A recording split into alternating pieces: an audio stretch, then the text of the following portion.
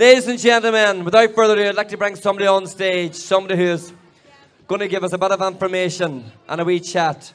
And it's a gentleman from the Heart Days. Ladies and gentlemen, please put your hands together for Conor McCafferty.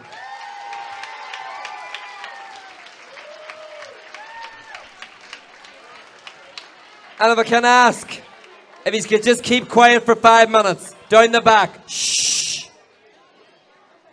Shh. Conor McCafferty, everybody.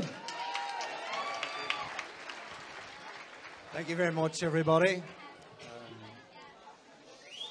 First of all, I have to say must be one of the best nights of entertainment in the town. And it's made very special too by this man. He's not only a brilliant entertainer, he's a good man.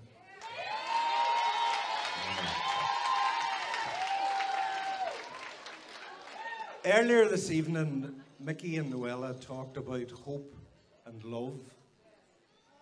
And I've been watching the news for the last couple of weeks. And all we have seen is death and killing, and you killed us, so we're going to kill you, so we'll kill you back again. And it seems as if life has lost value somewhere.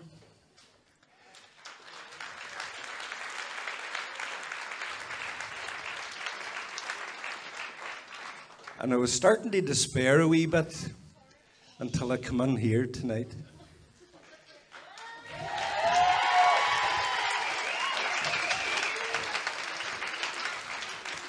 And there's so many people who value life here tonight. So many people who want to save lives and not take them, you know. But when we talk about hope and love, you know, it is that simple. People would ask us in Zest, how do you do what you do? You know, you must need to be very smart or clever or whatever, and the answer is no. The answer is compassion and kindness. It is about hope and it is about love. I'm going to tell you a wee story, and it involves my granddaughter there, Kate, the wee dancer.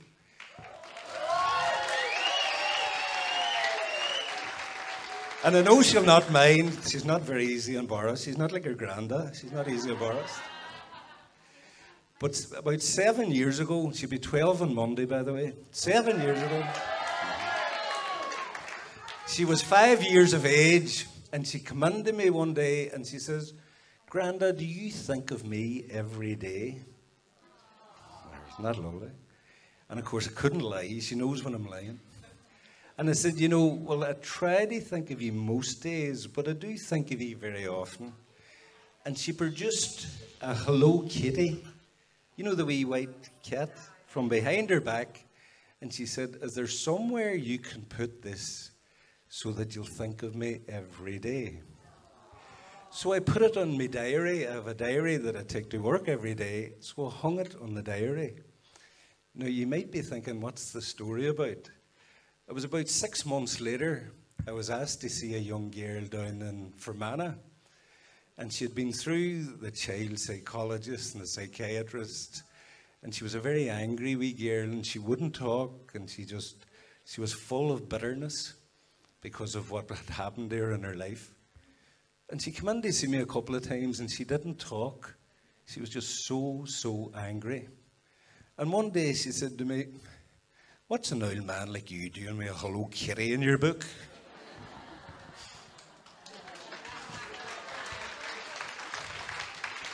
And I told her the story, and she just started crying. And she cried, and she cried, and then she talked and talked and talked. And it was the child's love for her granda that broke through all the bitterness, all the anger, all the resentment, and touched the wee hurt girl. You know, and that's...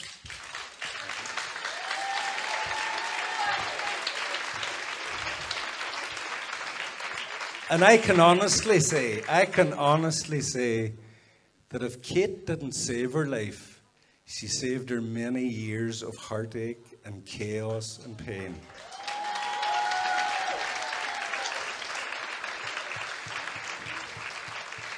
The moral of the story and the lesson in the story is we don't have to be smart. We don't have to be educated or trained or anything else. We just have to care about people. All of you are here tonight.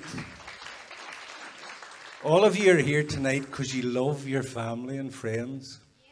Some of you may have lost somebody and you know the pain of that.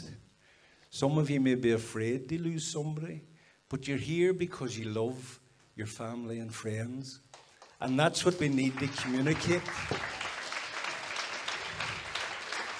That's what we need to communicate to people that are losing hope.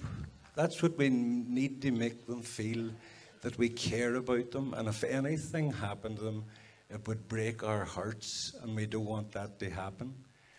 So what I would like to say to you all tonight is you have saved lives. Mickey said earlier you could, but I can tell you now, you have saved lives by doing what you're doing tonight.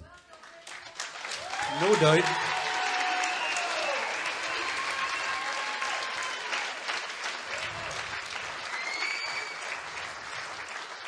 And how you've saved the life is you've brought hope to us as a team, and we take that hope with us.